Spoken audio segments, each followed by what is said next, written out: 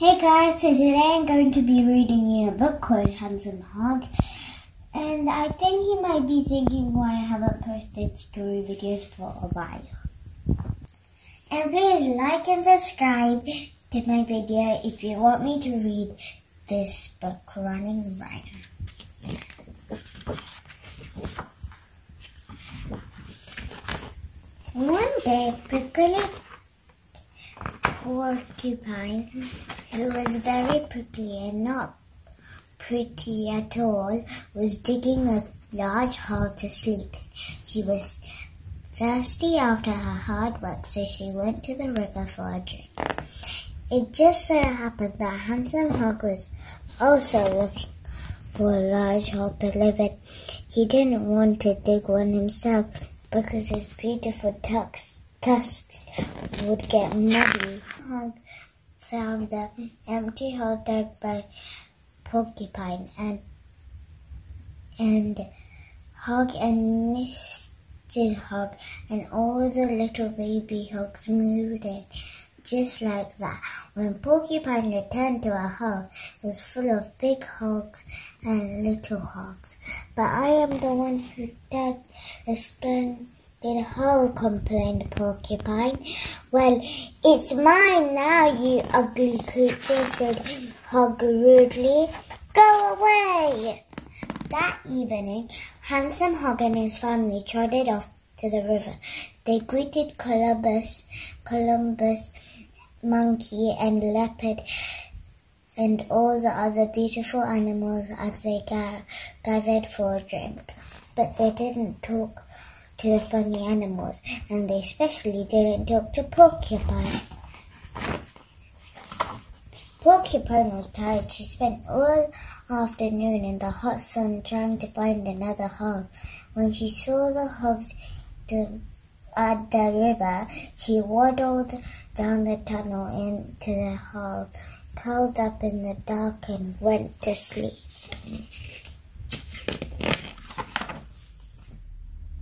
Handsome Hog trotted back and forth by the water edges, imagining the other animals were saying, "There goes Handsome Hog! What fine-looking fur! What an elegant tail!" Lion arrived to take a drink. His huge mane was all fluffed up by the wind. "Such untidy hair," murmured Hog, admiring his own smooth head. Lion growled and walked off. After Lion came, Wild Dog came. His coat all sludgy and muddy. "Such ugly clothes," murmured Hog, admiring his own fine coat. Wild Dog snarled and left. And even one beautiful Treetop came down to drink. Hog stared at her, the dark blue marks under her eyes, and murmured, "Miserable-faced people should stay home." Cheetah hissed and quickly walked away. Handsome Hog was smiling happily at his reflection when at him Lion was looking crossly, while Dog was. They were all coming straight at him and ran. And Lion and Cheetah, he noticed the other animals were looking even more cross, and Cheetah was crosser still. "Uh-oh, Handsome Hog," said Handsome Hog. He turned and Wild Dog began to chase him. They chased him past the tall, twisted thorn trees. They chased him through the dry, prickly burr bushes. They chased him under the wait-a-bit thorns. And they even chased him through the sticky swamp. But Hog ran and ran. Finally, he saw his new home, and he rushed down the hall. Smack into Porcupine asleep on the floor. "Ouch!" Hog yelled as hundreds of prickles punctured him, he turned and ran out again.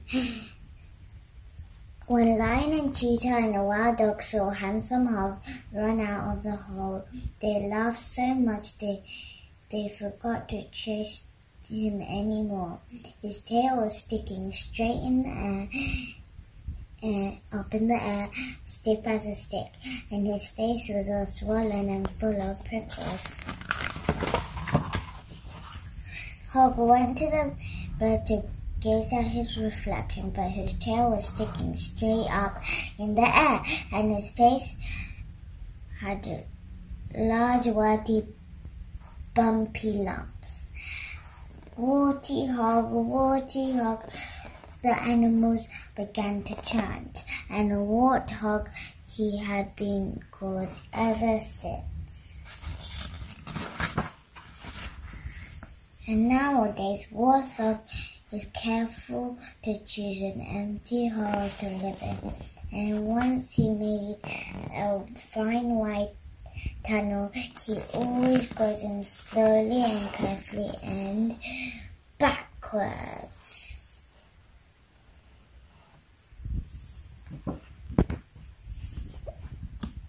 If you like this video, please subscribe to my channel and click the like button down below. Bye!